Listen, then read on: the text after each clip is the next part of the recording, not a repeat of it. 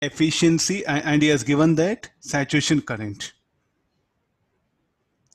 4.8 milliampere. Very good problem again. This also he has given. Then power he has given. Then energy of the photon. So from power, what happened? This will become intense to that one. So in terms of power, you can bring it. So this is about the saturation current. So from here is what we'll get eta.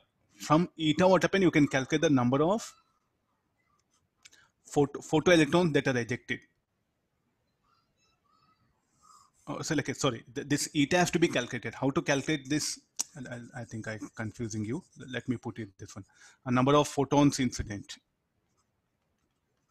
Power of source by energy of photon. Power of source given 1 milliwatt and 3000 Armstrongs. We'll get number of photons incident.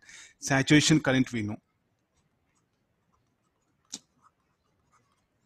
From this, what happened? We'll come to know the number of photoelectrons.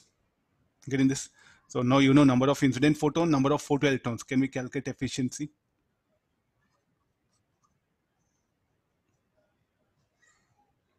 Clear?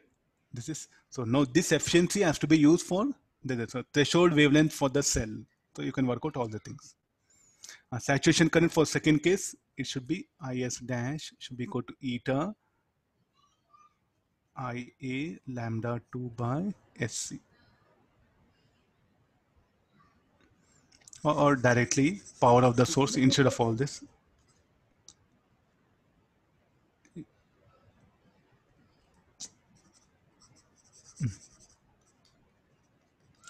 Number of photons incident in the second case. So we'll go like this here. Ni dash is equal to power of source PS dash EP dash. Then he's asking the saturation current. You know efficiency. From the efficiency, you know the efficiency will remain same, and you know Ni dash. So you'll get Ni dash. So Ni dash is equal to eta into Ni dash. And from Ni dash, you are going to calculate the saturation current.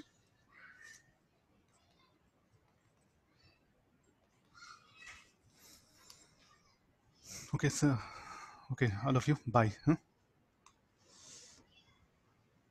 Okay, I'll stop the class. Thank you, all of you.